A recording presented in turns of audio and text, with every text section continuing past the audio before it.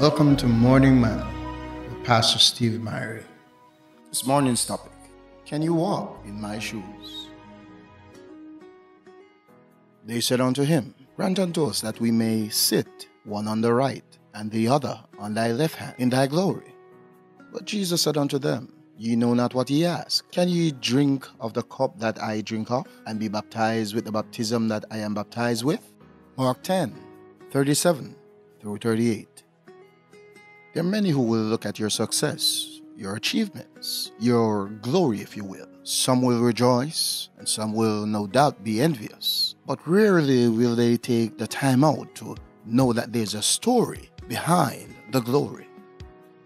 You may be driving a fancy car. They don't know the struggle that you've had to pay off the loan. They might see you in a nice house. They don't know the many nights you had to go to bed hungry and make various sacrifices in order to live comfortable. They might see you in a wonderful marriage. They don't know how you've been tested and tried. You both called it quits. They might see you living single and looking happy. They don't know how loneliness at times put you to severe depression. Yes, there are many who are impressed by the end product, but nobody knows the process that brought you here. Life doesn't begin with a destination. It begins with a journey. That journey is the process that gets you through to your destiny. There are three aspects of Jesus' life that all of us, at some point in time, are going to have to go through. These are his period of obscurity. This is when nobody knew him. He was just considered as son of Joseph and Mary. Then came his period of popularity. This is where everybody knew him.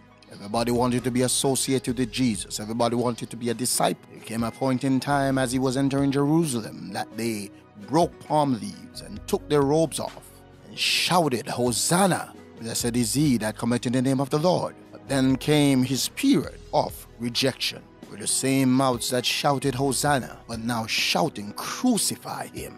Persons don't understand that the smile that is on your face is very expensive. You had to pay a great price in order to smile. So my dear brother, before you speak about my glory, you have to know what I've been through.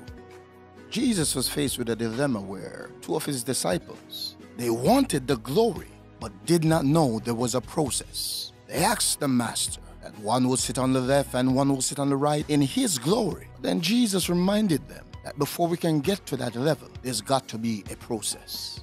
Many of us are not at our stage of achievements or glory. The truth is, many of us are still going through a process. Then we have a tendency to take a look at others who have completed their journey somewhat and begin to feel frustrated because it seems as if everybody is getting ahead but you. But can I tell you, God made those shoes specifically for you, and nobody can walk in them but you. I'm encouraging you.